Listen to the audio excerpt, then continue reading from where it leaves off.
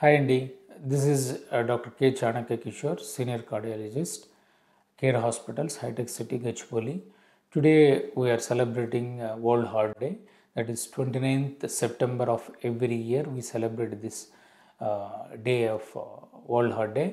The main purpose of this World Heart Day is to the heart problems and what precautions we should take whenever there is any problem comes, and how to prevent sudden heart attacks or cardiac deaths. And today I am just talking about valvular heart disease. Valvular heart disease అంటే మన హార్ట్లో 4 గదులు ఉంటాయి, 4 చెంబర్స్.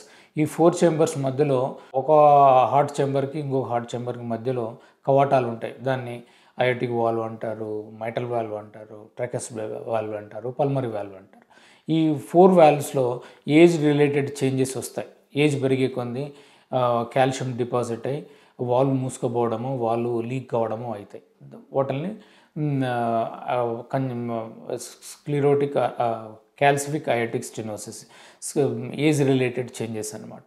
క్యాల్సిఫిక్ మైటల్ stenosis, మైటల్ రిగస్టేషన్, aortic రిగస్టేషన్, tricuspid రిగస్టేషన్, stenosis అంటాం.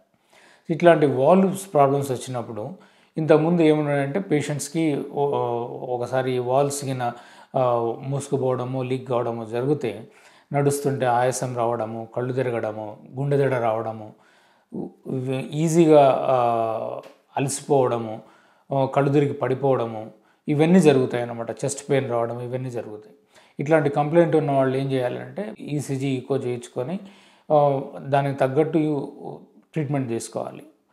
పాతకాలంలో అయితే మనం ఏం చేసాము అంటే వీళ్ళందరినీ ఇట్లాంటి ప్రాబ్లమ్స్ ఉన్న వాళ్ళందరినీ వాల్వ్ రీప్లేస్మెంట్ సర్జరీ అని థొరాసిక్ మన చెస్ట్ ఓపెన్ చేసి వాల్వ్, ఒక డిసీజ్డ్ వాల్వ్ని తీసేసి ఆర్టిఫిషియల్ వాల్వ్ పెట్టేవాళ్ళం, మెటల్ వాల్వ్ కానీ టిష్యూ వాల్వ్ కానీ.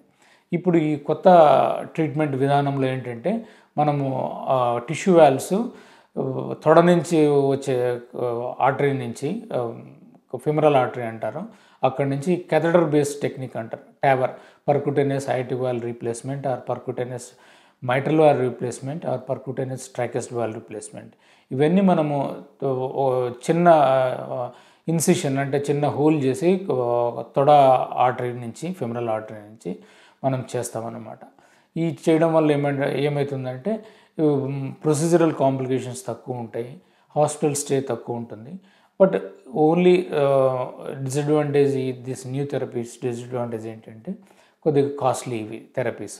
సో ఇవి ఇంకా మన రొటీన్ నెంబర్ ఆఫ్ ప్రొసీజర్స్ పెరిగే కొంది ఫ్యూచర్లో దీని థెరపీ కాస్ట్ తగ్గడానికి ఆస్కారం ఉంది. So these are the latest therapy for valvular heart disease. Thank you.